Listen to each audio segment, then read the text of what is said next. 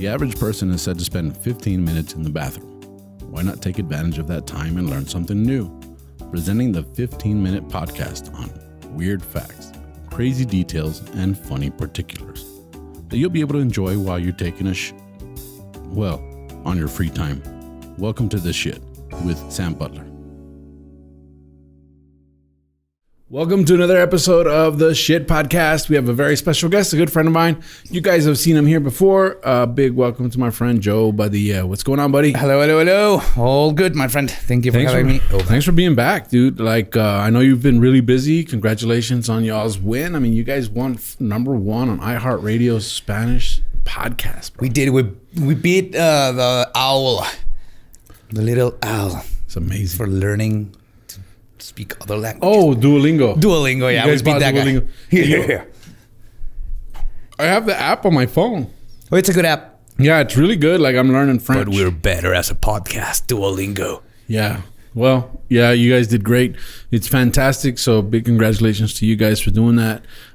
We shot an episode last week where the whole crew was here, and I had planned to say something about it, and it just slipped my mind. But you're here, so Thanks so you much. guys. Don't worry about it. Thank you guys. We have a pretty cool episode right now. We're gonna talk about one of my heroes growing up. I didn't know. I just liked him. I mean, I was a kid. I didn't know any better. But now I know. We're gonna talk about Superman. Oh. I was a Superman fan when I was a kid. I was Spider-Man. Yeah. See, I didn't. And then I grew up, and now it's Batman or John Constantine. And I grew up in El Paso. I was like, what buildings? that has always been a problem. Oh, yeah. Yeah, that guy's powers are useless here. Yep. Same here in Juarez. What is he?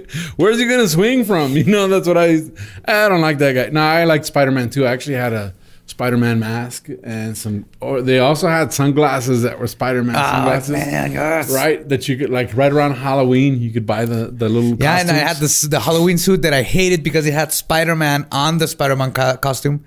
I hated that they did that. You wanted the logo. You wanted the logo. I mean, Yeah. I also remember Casper the Ghost costume. I loved it until I opened it and it had Casper the Ghost. And I'm like, this is ruining the illusion. Like, who are you I'm 6 years old and I know that this is ruining the illusion. That's crazy. You had a career in marketing at that age. Yeah.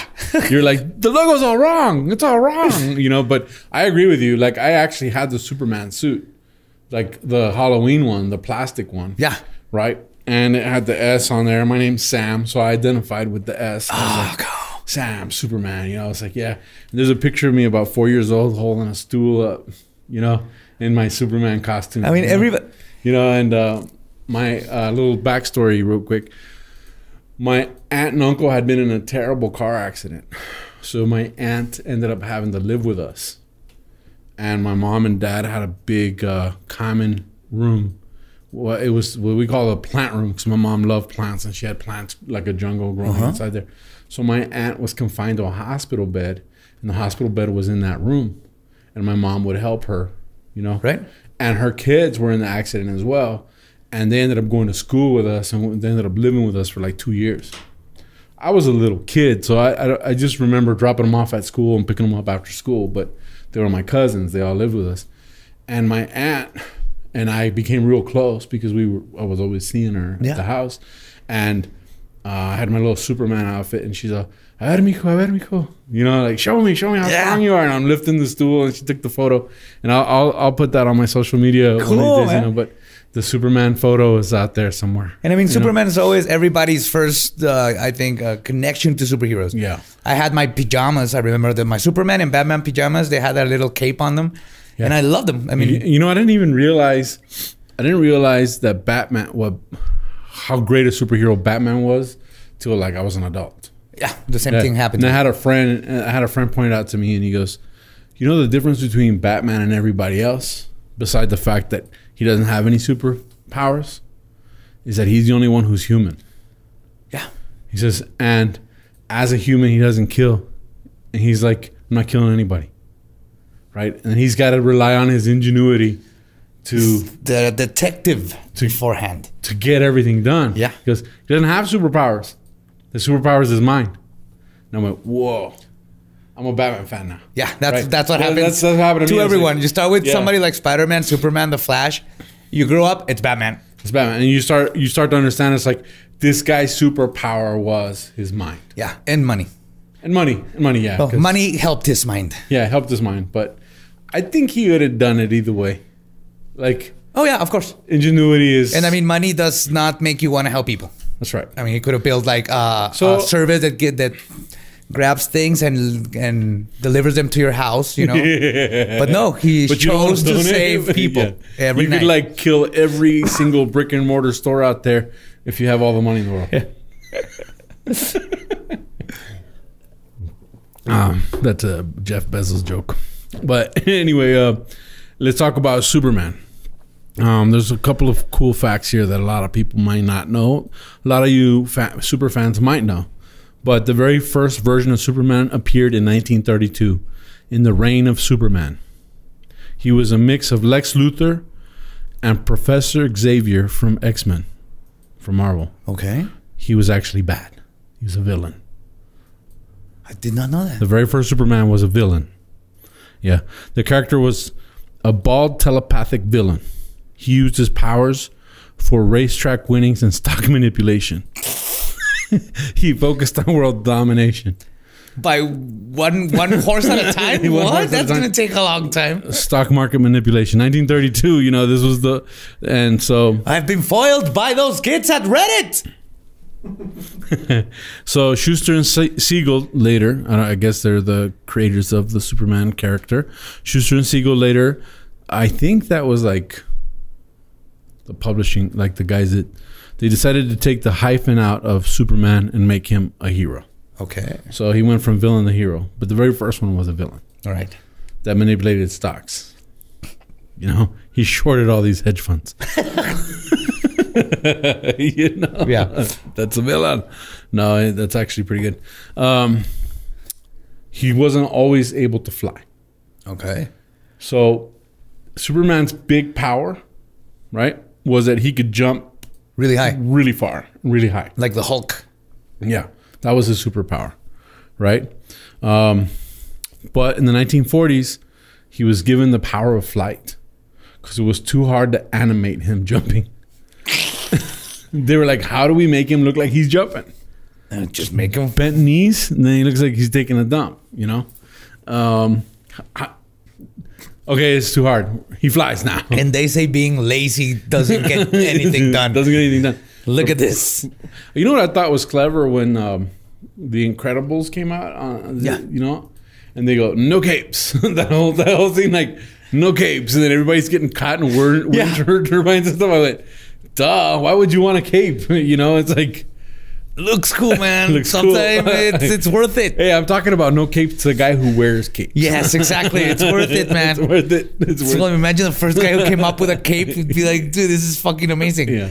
I can, look like a bird or hide a sword under here. Where I grew up, the neighborhood I grew up in was very suburban middle class, but it was kind of ghetto at the same time. Like, there'd be fights all the time. Shoot, dude, we wouldn't even wear a jacket. Because they can grab the jacket, pull it over your head, and start beating you. And you'll be done for, yeah? Yeah, you know, so you're always like... Short hair. You're always like, wear a sweatshirt, dude, and that's it. You know, like, don't wear a jacket. They'll use a jacket against you, you know, so... That was it. Capes, flying, 1940s. 1940s. Yeah. Superman actually stole the identity of a dead man. What? Yes, that's a weird fact about Superman. Clark Kent was given a social security number in the comics, so others would not suspect him of being Superman.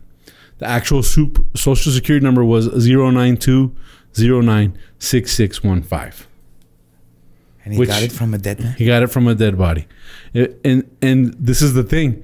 It actually belongs to an actual man who had passed away a year before. Oh, what? So the comic book was actually doing social security fraud? They actually used a dead guy's social security number and assigned it to Superman. I'm sure somebody used that number. Like, maybe it'll work. Yeah, that's what I'm saying, you know. And So it did. Giobara Balochis is the man whose social security was used. Relatives were confused, but ultimately it's an honor to have Superman use your social security number. Wow. I think that's the author's opinion, not necessarily the family's opinion. Superman was on the FBI's watch list. In real life? The comics. Yeah. Oh, in the comics? Yeah. Superman might be on the side of the U.S. government, but that does not mean he was not tracked by the FBI. That makes sense. In 1945, USA was working on an atom bomb. A comic strip at that time showed Superman visiting an atom-smashing cyclotron. Cyclotron, yeah. The FBI immediately investigated the editorial offices of DC, fearing a leak. The comic was ultimately brought to a swift conclusion. So... they're like, no, we've seen Nazis read about it. They're going to know about a atom bomb. So the Superman writers were the ones that got in trouble for writing a comic. It's when art imitates life or life imitates art, right? So they actually had to investigate the DC comics. One of the facts that I read, and I don't have it written down, but the creators of Superman actually sold the character to DC Comics for like $130, like in 1931. $130 was $2,500 back then. That's pretty good. Now it's worth. Yeah, but who made him worth that? Yeah, DC. He wouldn't have been worth that if those guys had kept them. It's just like when people do like really nice art of you guys and you guys buy the art from them. The art's either gonna like stay stuck as just a doodle. No, exactly. So DC made him, but they bought him for $130, which I thought was pretty cool. And another quick fact is that sometimes DC Universe characters cross over into Marvel Universe stories. Well, Superman's actually crossed over 12 times or something in different comics. I just remember one from my time. So Marvel versus DC.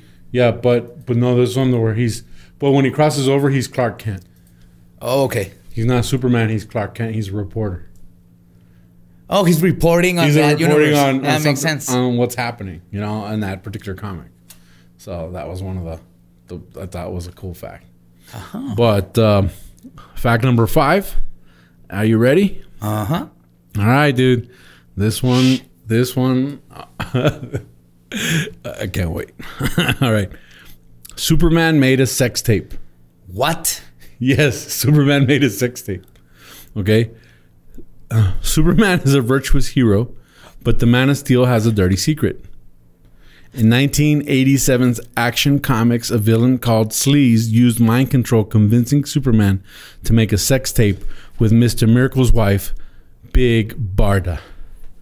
You're making this up. I'm not making this up. The comic shows a porn director scolding Superman for not being passionate.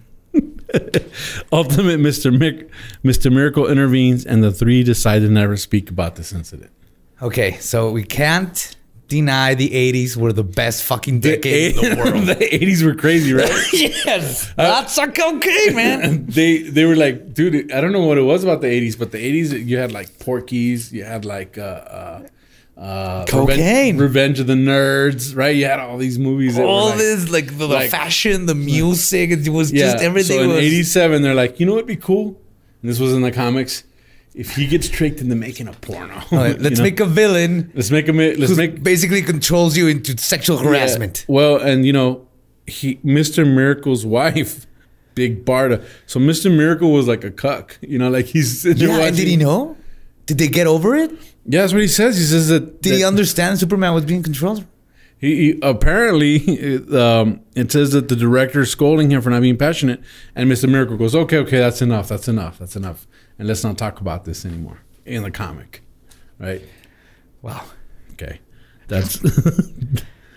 I'm gonna Google that. You're gonna sex scene. I know. Well, it's a comic. It's a. Oh no, I know. Yeah. But you're gonna Google the comic. Yeah, hell yeah. There's actually pictures of it. When I was researching it, there's actually pictures of the comic where he's like sitting on the bed, all like sad, Big Barda. You know what I mean? Get a fluffer over here. Have you seen that meme where it's the really hot girl and the nerdy chubby guy? Yeah, that's what it looks like. My God. That's exactly what it looks like. But this is our final fact, and this is. I mean. Everybody knows about the Superman curse. I don't really want to get into the Superman curse, but There's a lot of anybody who's ever played Superman, has anything to do with Superman. Damn, the only like two people. It's like there's a bunch of different things, but they're like circumstantial. Like yeah, because we have 3 new Supermen that are fine right now. Okay, yeah. But like Brando's kid, Marlon Brando was Lex Luthor, and his kid ended up killing someone, and you're just going like, it's a little far stretch. Another guy overdosed. You know, you're just going like, I don't know if that's. It sounds more like the Hollywood curse than the Superman one. But this is a true story. Superman versus the KKK. Okay. All right. So in the 1940s, right, The Adventures of Superman was a radio sensation, and kids listened to this. And I have the guy's name here. A young writer and activist named Stetson Kennedy infiltrates the KKK. Right. Obviously, he's white. He gets into the KKK. He learns all the secrets of the KKK. He learns their secret codes because the KKK at this time was in the early 40s was just blowing up. It's they're an actual society. And they were getting political power. And they were getting really strong. So this kid decides, okay, he's an activist. He goes undercover, becomes a KKK member, understands all of their plans, all their secrets, goes to the police. Police ignores him because obviously some of them are in the KKK. Of course. Right? So what does he do?